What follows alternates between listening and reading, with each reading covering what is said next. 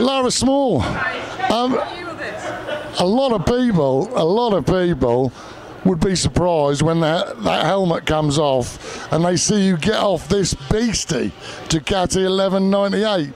How do you find out that here at Rockingham? It's absolutely awesome to ride, but it's like a teleport device that takes me from one end of the track to the other.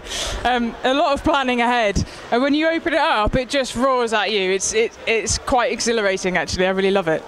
Well, I can tell by the smile, which is from ear to ear. Come off the track now, so obviously a little bit happy. Obviously, this is the Knight road race machine, and obviously Alan Knights has let you have a ride of this before, so you must be delighted to do it this weekend again.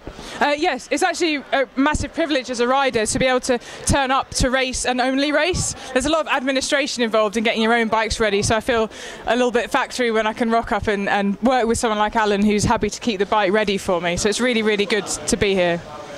Lara, I look forward to this weekend and to see how you get on with it. Well done. Thank you very much, Sid. Bye.